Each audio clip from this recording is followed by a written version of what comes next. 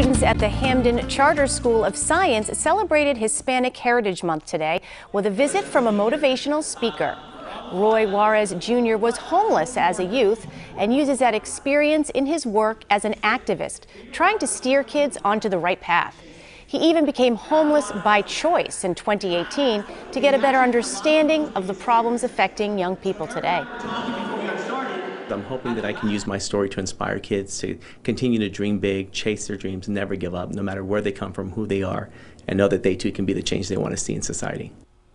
And today's event was all part of the charter school's observance of Hispanic Heritage Month. You can find more of our coverage on this month of cultural remembrance on our website.